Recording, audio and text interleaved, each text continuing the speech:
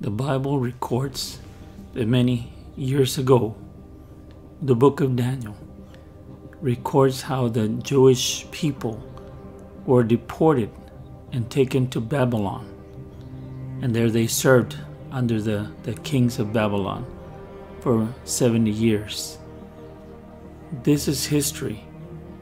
And we know that the Jews were influenced by the religion of Babylon. Many of the Jews in the 3rd century BC settled in Alexandria, Egypt. This is the place where Alexandria became the strongest, or the Mecca of learning, and it had at one time the largest library in the world.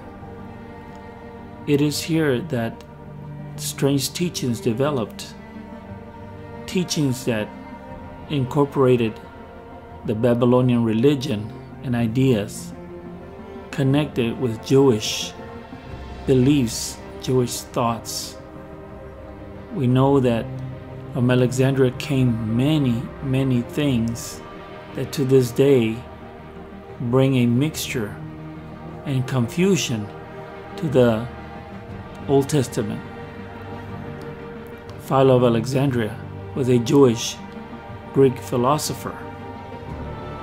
He's a perfect example of what happened when the Babylonian religion mixed with the Jewish religion, and the ideas became intertwined.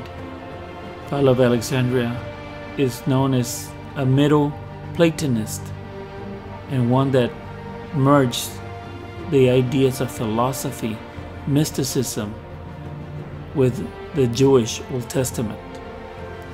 It is here that we hear about the beginnings of the Kabbalah, with the Keter, the crown, being God, and Bina being understanding or word, and Chokmah being wisdom. This is the idea of a polytheistic God that influenced Philo tremendously, and Philo influenced Ignatius of Antioch, one of the first apostolic fathers.